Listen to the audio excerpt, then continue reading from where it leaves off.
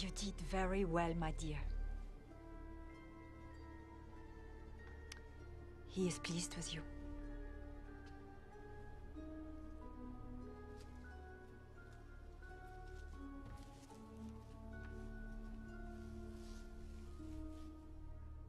Ah, Vicomte!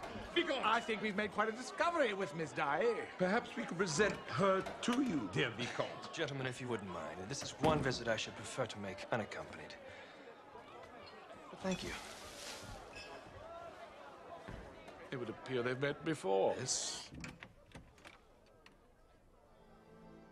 Little Lottie, let her mind wander. Little Lottie thought, am I fonder of dolls, or of goblins, or shoes? Or of riddles, or frocks? Those picnics in the attic. Or of chocolates? Father playing the violin. As we read to each other, dark stories of the North. No.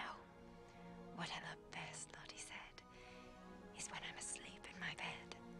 And the angel of music sings songs in my head. The angel of music sings songs in my head. You sang like an angel tonight. Father said, when I'm in heaven, child, I will send the angel of music to you.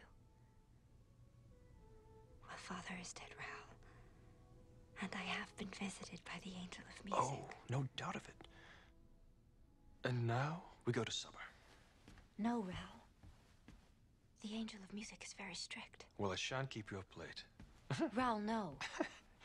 You must change. I'll order my carriage. 2 minutes, little Lottie. No. Raoul, wait!